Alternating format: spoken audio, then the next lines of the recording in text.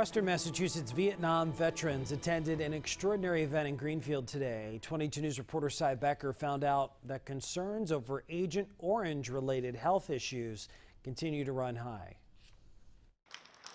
And that's the reason the Vietnam Veterans of America called together Vietnam vets and their families to a town hall-style meeting today at Greenfield Community College.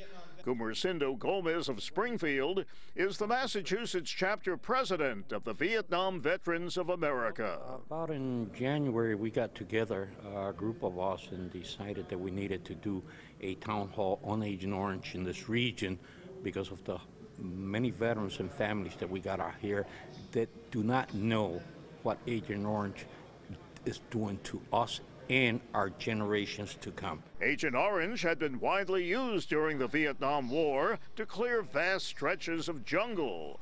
Scientists would later link the chemical to cancer and other health problems facing Vietnam veterans.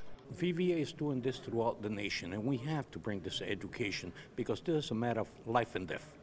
And also for our kids to have some medical services down the line as this gets worked out in Congress. According to Gumercindo Gomez of Springfield, there are many Western Massachusetts Vietnam veterans and their families unaware that they're entitled to benefits from the medical conditions that were brought on by being exposed to Agent Orange. The Upper Pioneer Valley Veteran Services in Greenfield was also instrumental in arranging Saturday's Agent Orange Town Hall meeting in Greenfield. Cy Becker, 22 News.